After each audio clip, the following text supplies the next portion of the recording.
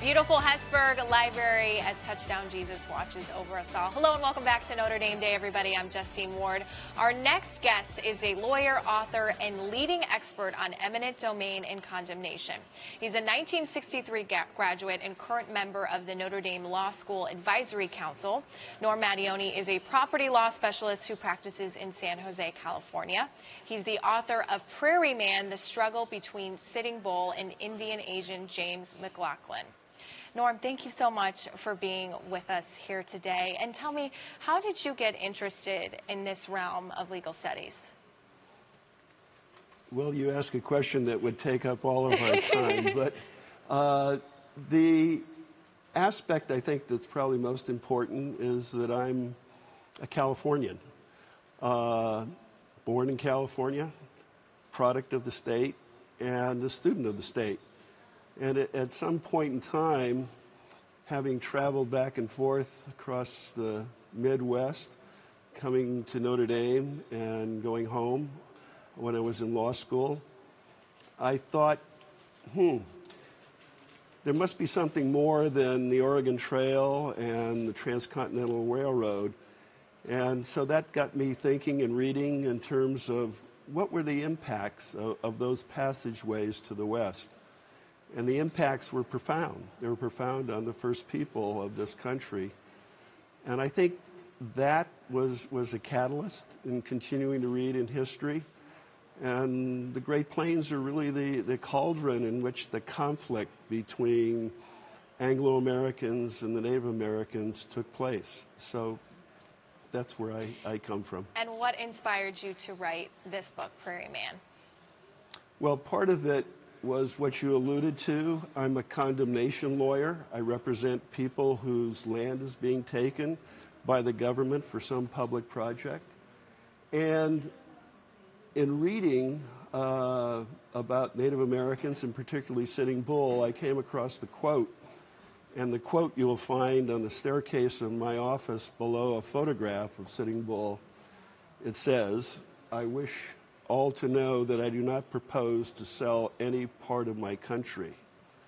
That was an answer that Sitting Bull gave a Jesuit missionary who sought his signature on a treaty in 1868. And it really set the tone for the story, and the book is really the story of his reservation years, where he's not getting along well with the United States policies for Indians on the reservation.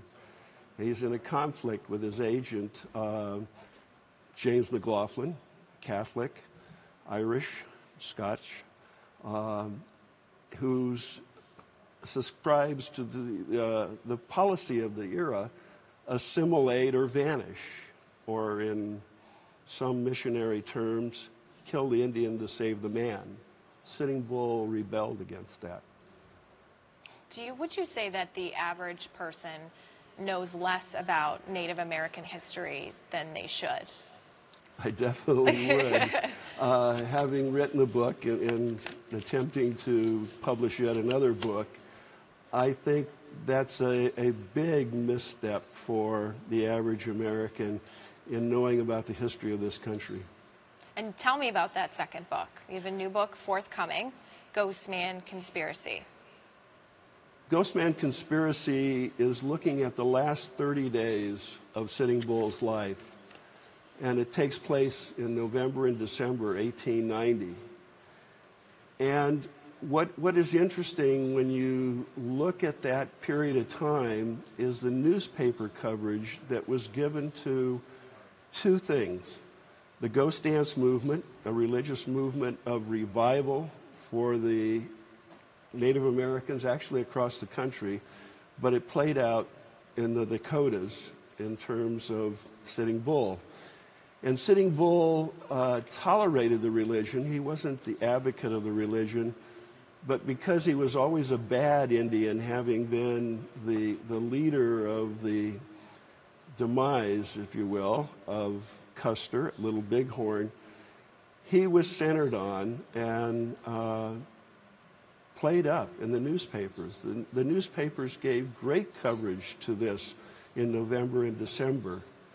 And the government, The conspiracy aspect of the story is the Indian Bureau, the Army, Congress, all centered on suppressing the ghost dance religion and taking Sitting Bull out. When he was killed, December 15, 1890, the next day the Chicago Tribune had 4 columns on the front page regarding his death, his life. The book attempts to answer the question, why? Interesting how journalism can really play into that dynamic.